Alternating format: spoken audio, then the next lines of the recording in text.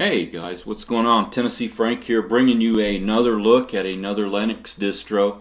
This time we are going to take a look at Elementary OS.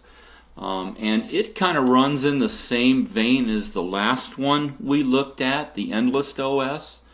Although this one kind of gives you more of the impression of like a Mac rather than it does Android or a Chromebook.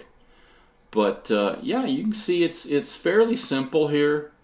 You know, you got your volume controls, got your calendar here you can set up. Applications are fairly sparse out of the box.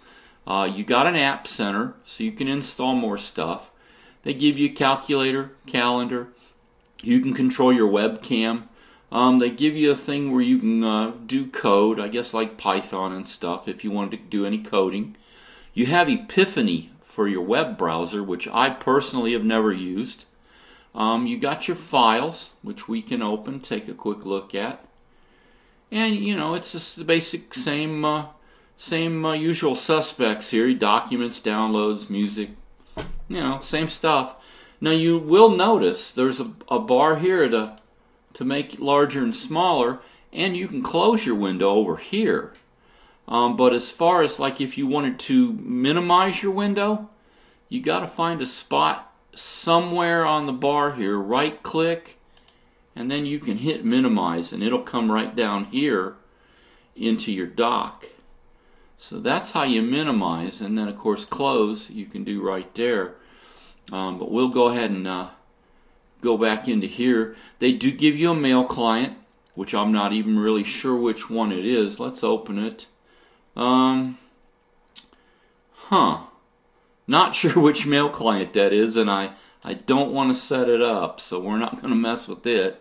But it is there if you use a mail client. I do all my mail online. They do have what they call a multitask view. That's basically your extra desktops. Music player, which we'll open it, and you can add music from your library. And I am not even really sure which music player this is. Preferences. Yeah, I don't even really have a clue which music player they're using. They do have photo editing software, which we can look at it. You can add some photos here. It's like I said, it's just very, very basic stuff. Screenshots. You can take a screenshot. You got your system settings, which is where you can get to, like, you change your desktop. Say you wanted to change a wallpaper. You know, let's say that wallpaper is driving you nutty and you wanted to go to something else. We'll go to that one there. That looks kind of nice. There's appearance, window animation, panel translucity. Here you can do, you know, change your dock size. You go larger, normal, smaller. Whatever you wanted to do. And they do have a hot corner setting, which none of those are set. Keyboard, mouse, touchpad, power, which I've already gone in here and set it to never. I don't like things shutting down when I am in the middle of things. You can add your printer. I did my updates and finally got my display set so I could get a decent resolution. It was kind of set at 800 by 6. But once I did all my updates and rebooted, I was able to change around. Your network, online account, sharing, date and time, parental controls, which can be nice, and then your user accounts. There's your terminal. We do have terminal. And video. So yeah, there's this. They don't give you a whole lot of stuff out of the box. And we can go ahead and open a terminal. And let me see if I can increase the font size.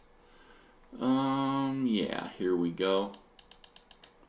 There we go. Get it up where we can see what we got here. Get it big enough. We'll do a U, name TAC A. And you can see they're running a fairly old kernel at this point in time. Still running 4.15. Which, if you're up on Linux, you know we're like into the 5s or 5.2s by now.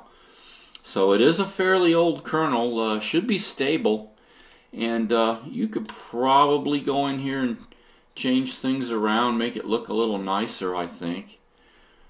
But it's a very, very basic system. We can show you the App Center real quick. And like I said, I don't like that. I don't like things opening up when I don't ask them to. But there's audio, accessories, communication, finance, education, graphics, games. It's all pretty much here. I mean, we can go in video. You can see they got some, fairly different different software. And like I said, they're running the Ubuntu Software Center for the most part. Elementary does have some of its own repositories. Here's Simple Screen Recorder. That's good to see. I'm not seeing Kden Live on here. I'm not really looking for it that much though. Let me see. Yeah, I don't see Kden Live. We can go ahead. Let me pull open Terminal again. Let me see if we can get Kden Live.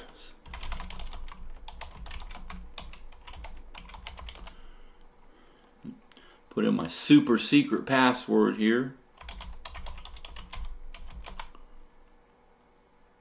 Yeah, it's there.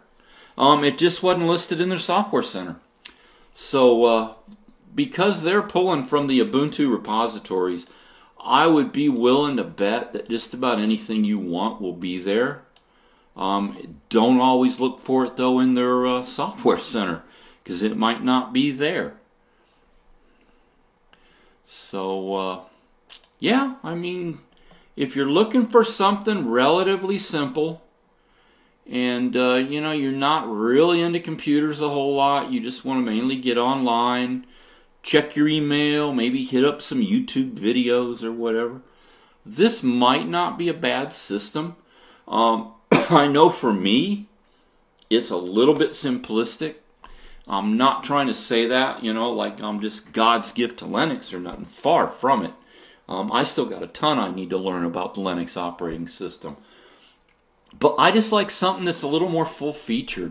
Something like my KDE desktop, where I can kind of tweak it and do things with it that I need to do. I mean, because, this is a fairly simple system. I mean, you gotta pretty much admit here.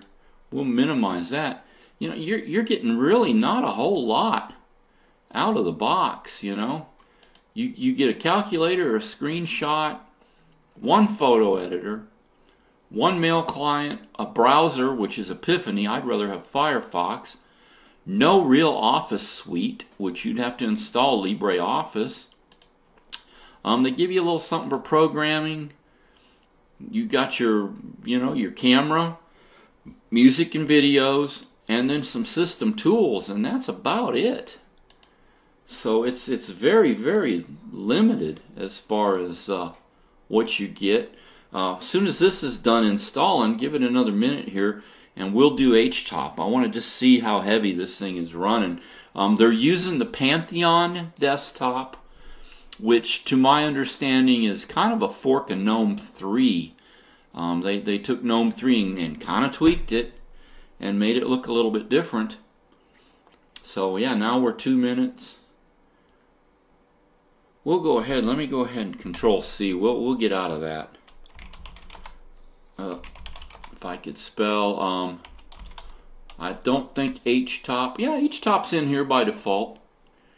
546 meg. Not bad. I would bet cold boot it would be a little less. That's not bad. 546. I mean, I could live with that. But like I said, there's no buttons. I'm used to my buttons to close on the right side. Our close button's over here on the left. Yeah, want to quit it. But yeah, this is just a kind of a quick look at another Linux distro. And if you want something simple, it only comes in 64-bit, I believe. So you're not going to be throwing this on your netbooks, your little Atom 32-bit netbooks. 64-bit, based on Ubuntu, Pantheon desktop. Fairly simple system. If you just want something basic, this may be for you. This may be perfect. There's, like I said, a guy on YouTube. This is his daily driver. He loves it. For me, it's a little bit simple, but to each his own. I mean, it's another option.